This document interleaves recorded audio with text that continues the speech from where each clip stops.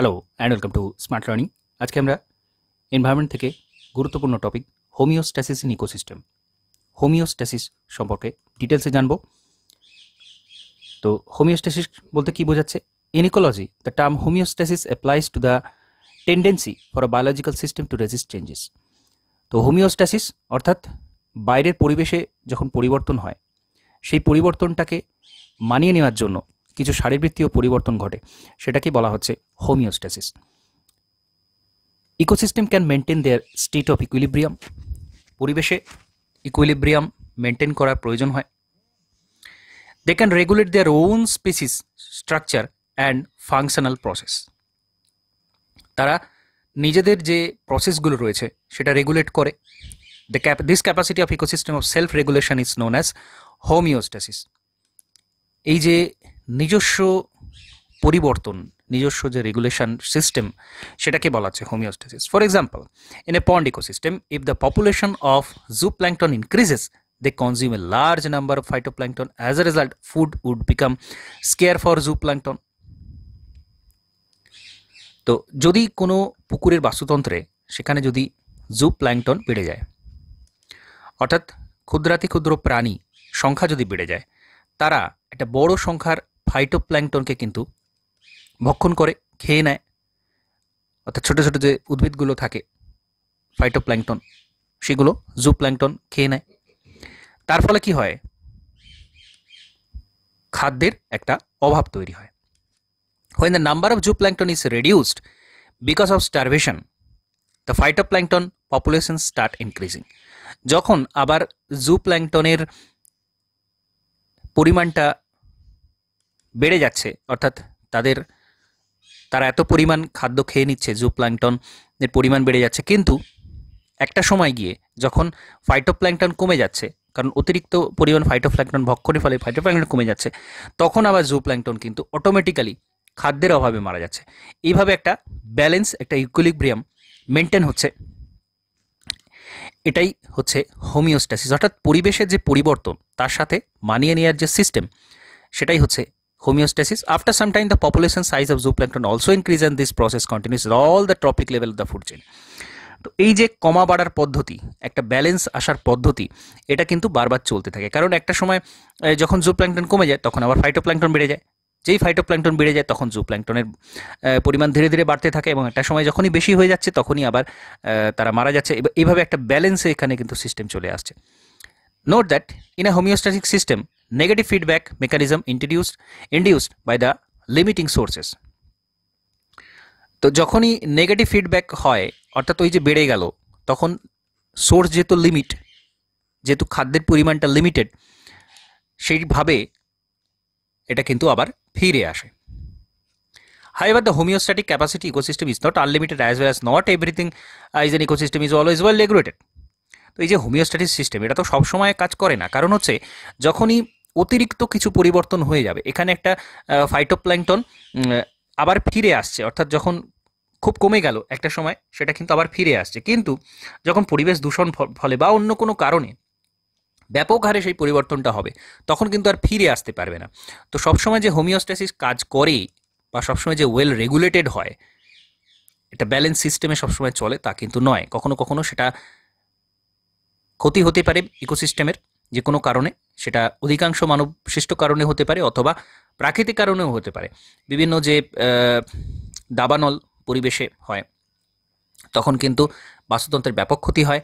পুকুরের ইকোসিস্টেমের ক্ষেত্রে সেটা প্রভাবিত না হলেও অন্যান্য যে তৃণভূমির বাস্তুতন্ত্র, বনভূমির বাস্তুতন্ত্র, সেটা কিন্তু ব্যাপক হারে ক্ষতিগ্রস্ত হয়।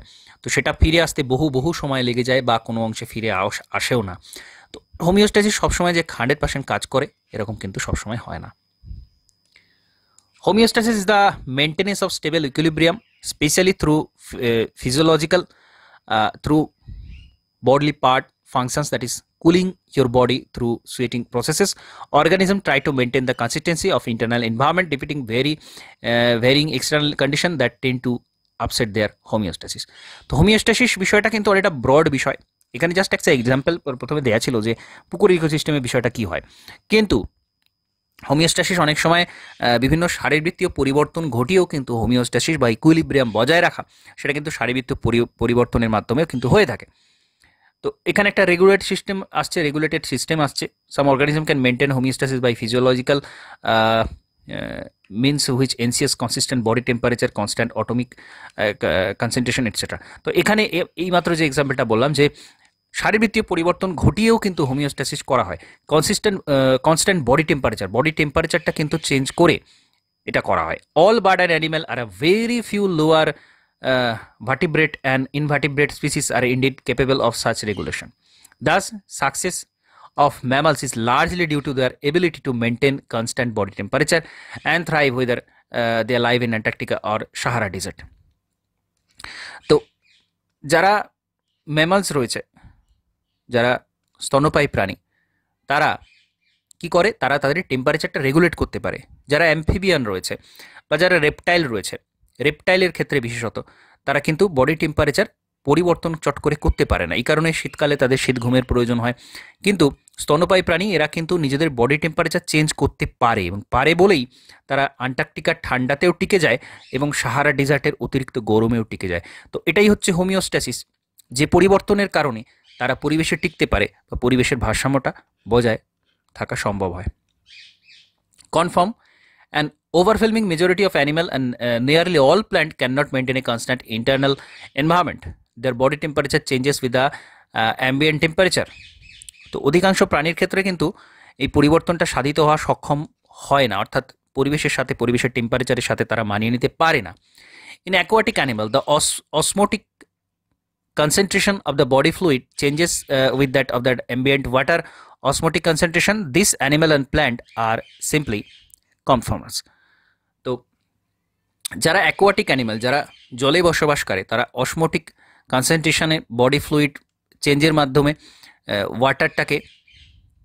জলটাকে তারা শরীরের মধ্যে নিয়ে আসা করে, এবং এইগুলোকে কনফর্মার বলা হয়। এই ধরনের প্রাণী যারা জলের মধ্যে বসবাস করছে এবং অসমোটিক কনসেন্ট্রেশনের মাধ্যমে শরীরের যে ঘনত্ব, বডি ফ্লুইডের যে ঘনত্ব, সেটা বিভিন্ন পরিবর্তনের মাধ্যমে তারা ব্যালেন্স করে থাকে।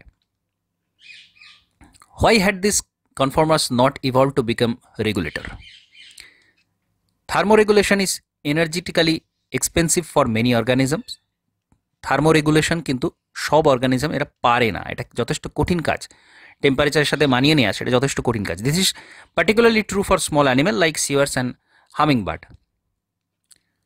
তো ছোট যারা প্রাণী, তাদের ক্ষেত্রে এটা যথেষ্ট সমস্যার। Heat loss or hit gain is a function of surface area, অর্থাৎ শরীরের আয়তনটা কত বড় হবে সেটার ওপর কিন্তু এটা নির্ভর করে, বা কত ছোট হবে সারফেস এরিয়ার ওপর ডিপেন্ড করে। শরীরটা কত বড় নাকি ছোট সেটার উপর ডিপেন্ড করে থার্মোরেগুলেশনে বেশ কিছুটা। Since small animal have a larger surface area relative to their volume, they tend to lose body heat very fast. ছোট যারা প্রাণী থাকে তাদের ক্ষেত্রে কি হয়, তারা তুলনামূলক তাদের সারফেস এরিয়াটা, তাদের ভলিউমের তুলনায় তাদের সারফেস এরিয়াটা বড় হয়।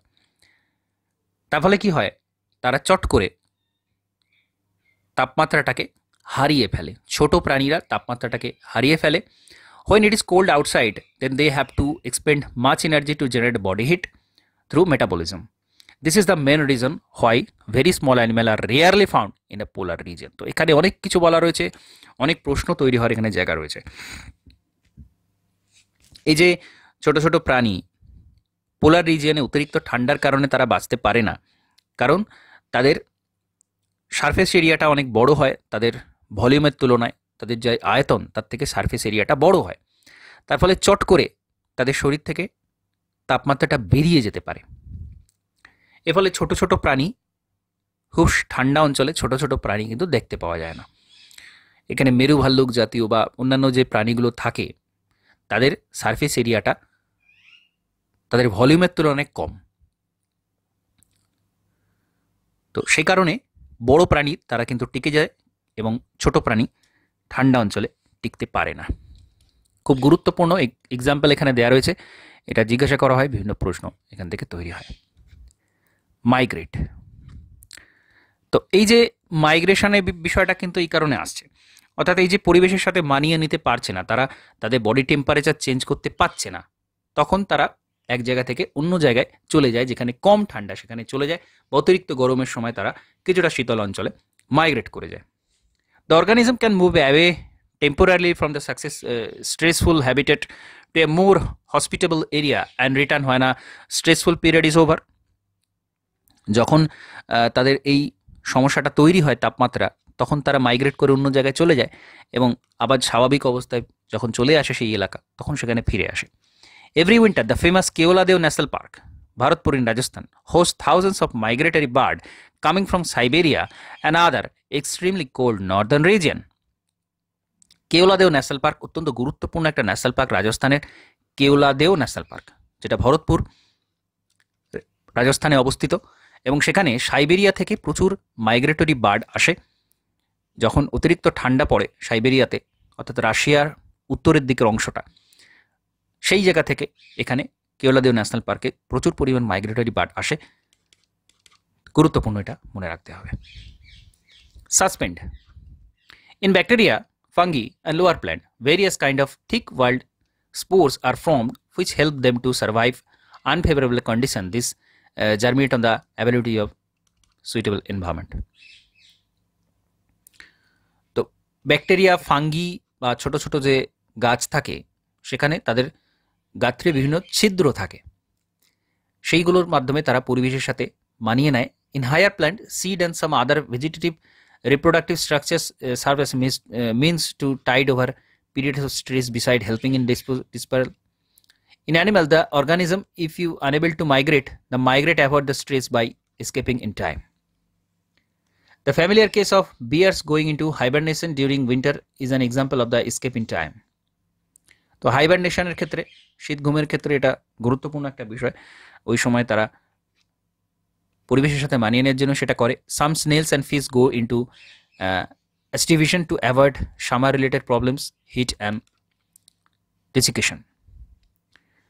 তো অ্যাস্টিভিশন, হাইবারনেশনের বিপরীত ঘটনা, যেটা গ্রীষ্মকালে অত্যন্ত গরম থেকে এড়ানোর জন্য কিছু কিছু প্রাণী তারা এই স্টেটে চলে যায়। Under unfavorable condition, many zooplankton species in lakes and ponds are known to enter diapause, a stage of suspended development.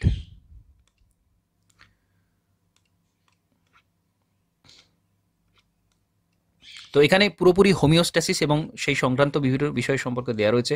অত্যন্ত গুরুত্বপূর্ণ অধ্যায় একটা এখানে কমপ্লিট হলো, যেটাতে আমরা ইকোসিস্টেমের ফাংশনস, কী ধরনের কাজকর্ম ইকোসিস্টেমে হয়, এখানে 4টে টাইপের পুরো অংশগুলো আমরা দেখলাম। সাকসেশন, হোমিওস্ট্যাসিস, এরপরে যেটা রয়েছে সেটা হচ্ছে এনার্জি ফ্লো, এবং তারপরে রয়েছে নিউট্রিয়েন্ট সাইকেল, যেটাকে বায়োজিওকেমিক্যাল সাইকেল বলা হয়। বায়োজিওকেমিক্যাল সাইকেল বলা হয় এনার্জি ফ্লো এবং বায়োজিওকেমিক্যাল সাইকেল।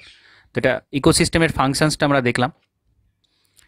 এরপর আমরা দেখব energy flow through an ecosystem এবং tropic level. Energy flow, tropic level is the representation of energy flow in an ecosystem. Tropic level অর্থাৎ পুষ্টি স্তর। পুষ্টি স্তর, একটা পুষ্টি স্তর থেকে অন্য পুষ্টি স্তরে শক্তির প্রবাহ হয়। প্রাইমারি প্রডিউসার যারা রয়েছে, এটা একটা পুষ্টি স্তর, সালোক সংশ্লেষের মাধ্যমে এরা শক্তি সঞ্চয় করে, এবং যারা প্রাইমারি কনজিউমার রয়েছে তারা এই খাদ্য খেয়ে বেঁচে থাকে, যাদেরকে হার্বিভোর বলা হচ্ছে, যারা প্ল্যান্টকে খাদ্য হিসেবে গ্রহণ করছে। এটা সেকেন্ড স্তর, এটা প্রথম এরা কনজিউম করছে। এরপর সেকেন্ড স্টেজে ফার্স্ট লেভেল কার্নিভোরস, প্রথম স্তরের এরা শিকারী প্রাণী যারা হার্বিভোরদের খাচ্ছে, এবং তারপরে সেকেন্ড লেভেল কার্নিভোর যারা ফার্স্ট লেভেল কার্নিভোরদের খাচ্ছে। তো এইভাবে এইগুলো এক একটা পুষ্টি স্তর বা ট্রপিক লেভেল, এবং এইখানে শক্তি কিন্তু প্রবাহিত হচ্ছে, অর্থাৎ খাদ্য গ্রহণের মাধ্যমে তারা শক্তি অর্জন করছে এবং এই শক্তিটা প্রবাহিত হয়। একটা পুষ্টি স্তর থেকে অন্য পুষ্টি স্তরে শক্তি প্রবাহিত হয়। Tropic level of an organism is the position is occupied by a food chain. Tropic level interactions deals with the how the member of the ecosystem are connected based on nutritional needs. Topic level এখানে দেওয়া রয়েছে। অটোট্রপ, যারা নিজেরাই খাদ্য তৈরি করতে পারে তাদের আমরা অটোট্রপ বলি। গ্রিন প্ল্যান্ট, যাদের সালোক সংশ্লেষ সম্ভব, যারা সালোক সংশ্লেষ করতে পারে। হেটেরোট্রপ, হেটেরোট্রপ প্রথম যারা রয়েছে তারা হচ্ছে হার্বিভোর, যারা তৃণভোজী, হার্বিভোর বলা হয়। কার্নিভোর, সেকেন্ডারি কনজিউমার এবং টার্সিয়ারি কনজিউমার, এবং টপ কার্নিভোর, কোয়াটারনারি কনজিউমার, যারা একেবারে পুষ্টি স্তরের সর্বোচ্চ পর্যায়ে থাকে। এনার্জি ফ্লো ইউনিডাইরেকশনাল হয়, অর্থাৎ একমুখী হয়। এনার্জি ফ্লো কখনোই বিপরীতমুখী কিন্তু হয় না। এখানে এই বিপরীতে এরকমভাবে এনার্জি ফ্লো কিন্তু দেখতে পাওয়া যাবে না। এভাবেই কিন্তু এনার্জিটা ফ্লো হয় একটা পুষ্টি স্তর থেকে অন্য পুষ্টি স্তরে, এভাবেই এনার্জি ফ্লো কিন্তু হয়ে থাকে। Energy level decreases from the first trophic level upward due to loss of energy in the form of heat at each trophic level. Energy flow হয়, ইউনিডাইরেকশনাল হয়, একমুখী হয়, কিন্তু এনার্জি লস হয় প্রত্যেকটা পুষ্টি স্তরে। কতটা এনার্জি লস হয়? 90% লস হয়। মাত্র 10% এনার্জি একটা পুষ্টি স্তর থেকে অন্য পুষ্টি স্তরে যেতে পারে। এখানে যদি 1000 কিলো ক্যালোরি শক্তি অর্জিত হয়, প্ল্যান্টগুলো যদি পায়, তাহলে তার পরের স্তরে কিন্তু মাত্র 10% 100 কিলো ক্যালোরি শক্তি সেখানে যাবে। তারপরের স্তরে 10 কিলো ক্যালোরি এবং তারপরে 1 কিলো ক্যালোরি, এইভাবে শক্তি প্রবাহিত হয় এবং মাত্র 10% একটা পুষ্টি স্তর থেকে অন্য পুষ্টি স্তরে যায়। 90% কিন্তু এখানে বিভিন্ন কাজে ব্যবহৃত হয়। এই প্রাণীর শারীরবৃত্তীয় কাজে, এদের শারীরবৃত্তীয় কাজে বাকি 90% কিছুটা ব্যবহৃত হয় এবং বাকিটা ব্যয়িত হয়ে চলে যায়। তো এই পুষ্টি স্তর বলতে গিয়ে ফুড চেন, ফুড এবং ইকোলজিক্যাল পিরামিড, এই সমস্ত টার্মসগুলো এখানে আসবে। ফুড চেন কাকে বলা হবে? Transfer of food energy from green plant through a series of organisms which repeated eating and being eaten, a link in called a food chain. খাদ্য-খাদক সম্পর্ক যখন তৈরি হচ্ছে একটা পুষ্টি স্তর থেকে অন্য পুষ্টি স্তরে, সেই খাদ্য-খাদক সম্পর্কের একটা চেন তৈরি হচ্ছে, সেটাকেই বলা হচ্ছে ফুড চেন। প্রথমে ঘাস, তারপরে গ্রাসহপার্স, ফ্রগ, স্নেক, ইগল, প্রথম স্তর থেকে একেবারে সর্বোচ্চ পর্যায়ের স্তর পর্যন্ত এই যে একটা শৃঙ্খলিত প্রক্রিয়া, তাকে ফুড চেন বা খাদ্য শৃঙ্খল বলা হচ্ছে। Each step is the food chain is called tropic level. প্রত্যেকটা স্তরকে এক একটা ট্রপিক লেভেল বলা হয়, এক একটা পুষ্টি স্তর বলা হয়। গ্রাসটা একটা পুষ্টি স্তর, গ্রাস উপর একটা পুষ্টি স্তর, ফ্রগ পুষ্টি স্তর, স্নেক পুষ্টি স্তর, ইগল পুষ্টি স্তর, এভাবে আসছে। আ food chain starts with producer and end with top কার্নিভর। Producer থেকে শুরু হচ্ছে ফুড চেন এবং একেবারে সর্বোচ্চ পর্যায়ের খাদ্যকে গিয়ে শেষ হচ্ছে। The tropic level of an organism is the position it অকুপাইজ in a food chain. Tropic level অর্গানিজমের মধ্যে একটা পজিশন যেটা ফুড চেন অকুপাই করছে। তো ফুড চেন কত ধরনের হয়? গ্রেজিং এবং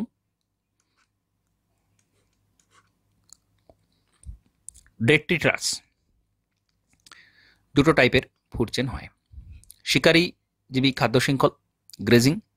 consumer which start food chain utilising the plant or plant parts এর food considered grazing food chain. তো অবশ্যই এটা প্ল্যান্ট স্পিসিস থেকে শুরু হয় গ্রেজিং ফুড চেন। প্রথমে সবুজ উদ্ভিদ, তারপরে প্রথম স্তর, দ্বিতীয় স্তর, তৃতীয় স্তর, এভাবে শুরু হয়। অ্যাকোয়াটিক ইকোসিস্টেম, সেখানেও কিন্তু এই প্ল্যান্ট দিয়ে শুরু হয়, যেটাকে আমরা ফাইটোপ্ল্যাঙ্কটন বলি। ছোট ছোট সূক্ষ্মাতি সূক্ষ্ম উদ্ভিদ, সেটাকে আমরা ফাইটোপ্ল্যাঙ্কটন বলে থাকি, সেখান থেকে শুরু হয়। এখানে দেখা যাচ্ছে flower, Caterpillar, frog, snake, eagle, এভাবে পুষ্টি স্তর হচ্ছে। যেটা গাছ থেকে শুরু হচ্ছে, সবুজ উদ্ভিদ থেকে শুরু হচ্ছে, তাকে বলা হচ্ছে গ্রেজিং ফুড চেন। আর রয়েছে detritus food chain. Detritus food chain organic matter থেকে স্টার্ট হচ্ছে, ডেড অর্গানিজম থেকে স্টার্ট হচ্ছে, অর্থাৎ মৃত জীবজ অংশ, মৃত উদ্ভিদ বা মৃত প্রাণী থেকে শুরু হচ্ছে, তারপর সেটা দ্বিতীয় স্তর এবং সর্বোচ্চ স্তরে পৌঁছাচ্ছে।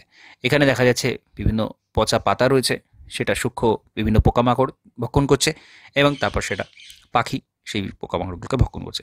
তো এইভাবে একটা ডেট্রিটাস ফুড চেন হচ্ছে, এবং ডেট্রিটাস ফুড চেনের উপর ডিপেন্ড করে যারা বেঁচে থাকে তাদেরকে বলা হচ্ছে ডেট্রিভোর।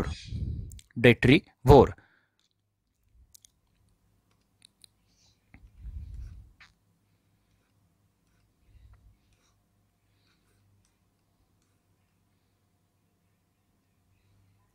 তো এখানে ডিকম্পোজার কারা? ডিকম্পোজার কাদের বলা হচ্ছে? যারা ডিকম্পোজ করছে, অর্থাৎ বিভিন্ন যে জীব যারা মারা যাচ্ছে তাদেরকে পরিবেশে মিশিয়ে দেওয়ার কাজটা কিন্তু ডিকম্পোজারদের। অর্থাৎ যারা কিনা মৃত উদ্ভিদ, মৃত প্রাণীদেহকে তার পুষ্টিগুলো ভেঙে দিয়ে মাটির সাথে মিশে যেতে সাহায্য করে, যেমন ফাঙ্গি, ব্যাকটেরিয়া, এরা হচ্ছে ডিকম্পোজার। ভাইরাস ডিকম্পোজার নয়, তারা বিভিন্ন জীবদেহে বেঁচে থাকে, জীবদেহের সাহায্যে বেঁচে থাকে, কিন্তু ফাঙ্গি এবং ব্যাকটেরিয়া এরা ডিকম্পোজার হিসেবে পরিবেশকে তার উপাদানগুলো ফিরিয়ে দেয়। অর্গানিক ম্যাটার যেটা থাকে ওই প্রাণী বা উদ্ভিদটার মধ্যে সেটা ভেঙে দেয়, তারা ভেঙে মাটির মধ্যে ফিরিয়ে দেয়।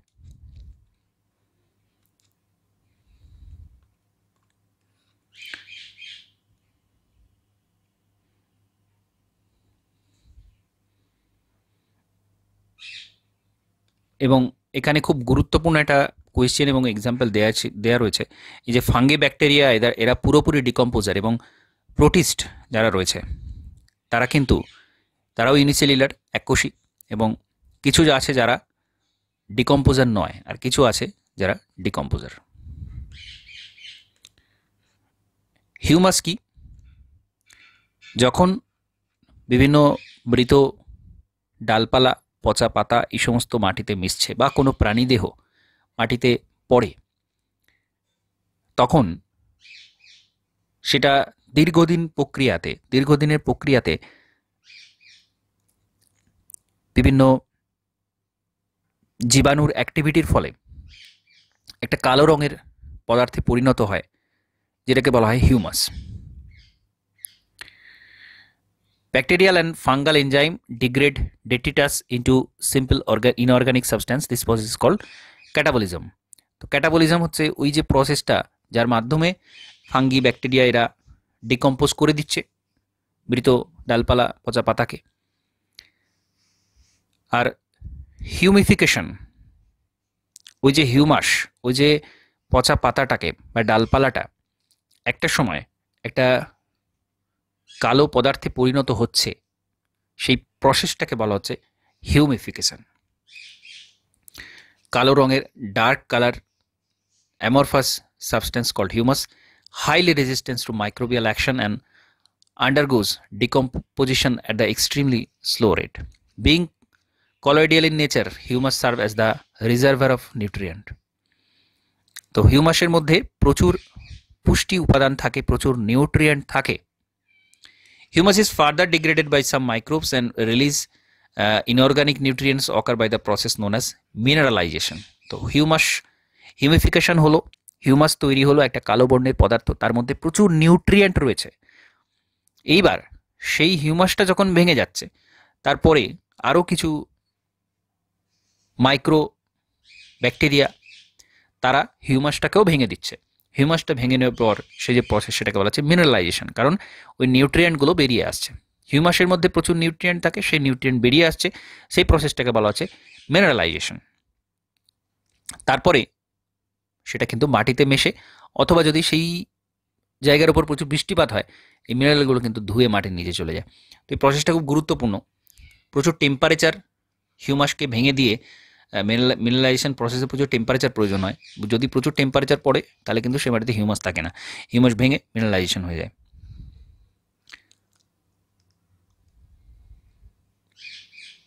তো এখানে ফুড চেনের একটা সিকোয়েন্স জিজ্ঞাসা করা হয়েছে।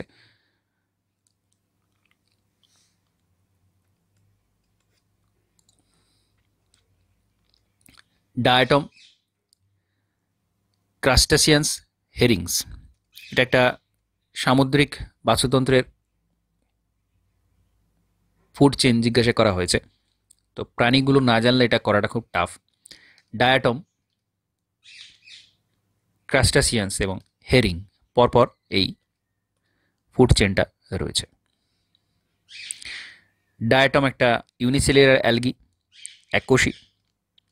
কোকোলিথোফোরাস, এরাও ইউনিসেলুলার।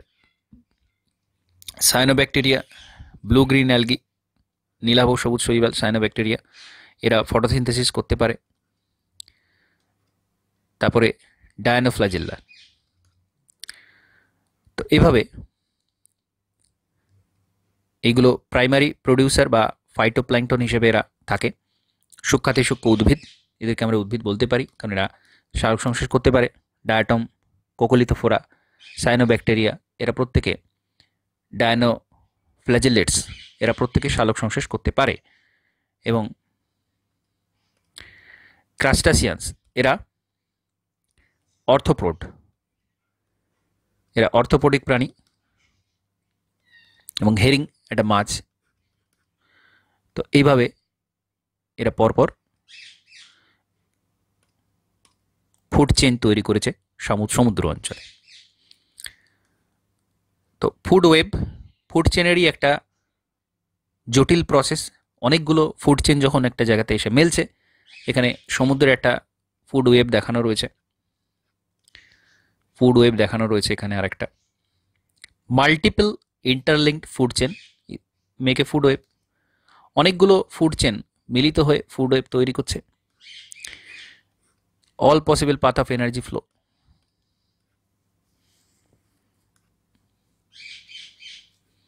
এবার ফুড ওয়েবের মধ্যে বিভিন্ন রকম গুরুত্বপূর্ণ টার্মস রয়েছে, যেটা অতি গুরুত্বপূর্ণ।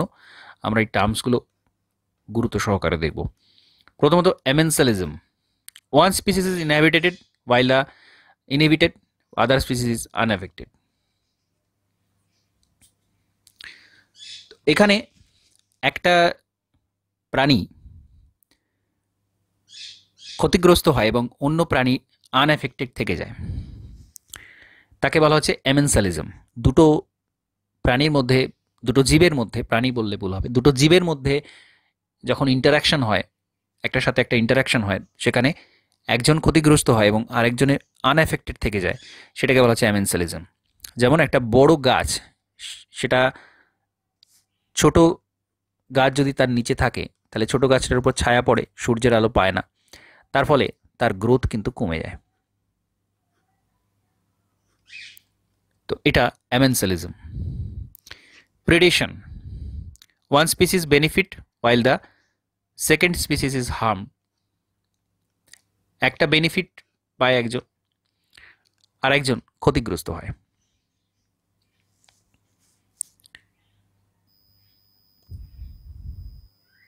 সেটাকে বলা হচ্ছে প্রেডেশন। Predator like leopard, tiger and cheetah use speed, teeth and claws to hunt and kill their prey. Predator help in maintaining species diversity in a community by reducing the intensity of competition among competition prey species.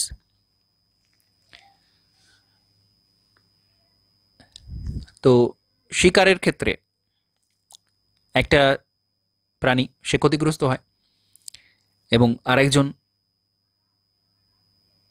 উপকৃত হয়, অর্থাৎ যে শিকার করছে সে উপকৃত হচ্ছে এবং যাকে শিকার করছে সে ক্ষতিগ্রস্ত হচ্ছে। প্রেডেশন। প্যারাসাইটিজম, Parasite, beneficial to one species and harmful to the other species. তো এটা কি হয়,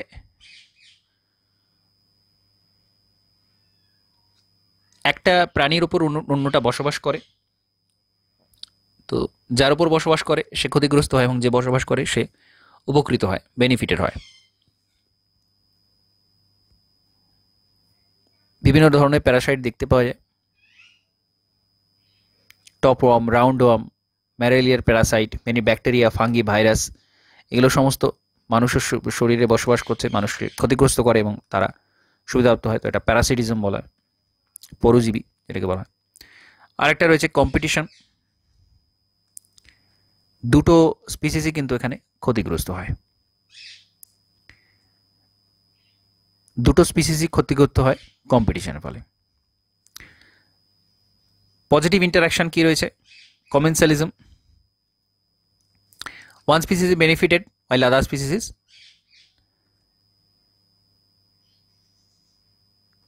হার্মও হচ্ছে না, ক্ষতিও হচ্ছে না, তার কিছু সুবিধা হচ্ছে না, তো আনএফেক্টেড রয়ে যাচ্ছে।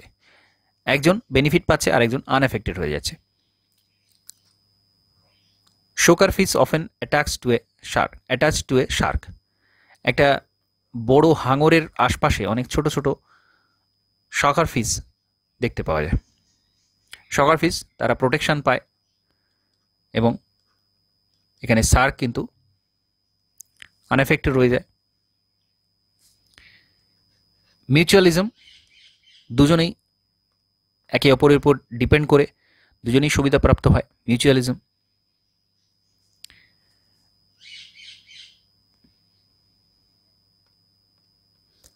নিউট্রাল ইন্টারাকশন, নিউট্রালিজম, যেক্ষেত্রে কোনোটাই এফেক্টেড হয় না। তো এরকমভাবে বিভিন্ন টার্মসগুলো মনে রাখতে হবে। অ্যামেনসালিজম এবং কমেন্সালিজম দুটো খুব গুরুত্বপূর্ণ। অ্যামেনসালিজমে কি হয়, একজন ক্ষতিগ্রস্ত হয়, অন্যজন আনএফেক্টেড থাকে। কমেন্সালিজমে একজন সুবিধাপ্রাপ্ত হয়, অন্যজন আনএফেক্টেড থাকে। তো অ্যামেনসালিজমের ঠিক বিপরীত কমেন্সালিজম। এবং মিউচুয়ালিজম বা প্যারাসাইটিজম এগুলো কিন্তু খুব কমন ব্যাপার। এখানে চিত্রে বোঝানো রয়েছে অ্যামেনসালিজম, কমেন্সালিজম, মিউচুয়ালিজম, নিউট্রালিজম, যেগুলো আমরা দেখলাম সেগুলো এখানে চিত্রে বর্ণনা করা আছে। তো এখানে আজকে আমরা কমপ্লিট করব। নেক্সট দিন থেকে আমরা ইকোলজিক্যাল পিরামিড থেকে শুরু করব। ইকোলজিক্যাল পিরামিড থেকে আমরা নেক্সট দিন শুরু করব। তো আজকে আমরা এখানে কমপ্লিট করছি। নমস্কার, ধন্যবাদ।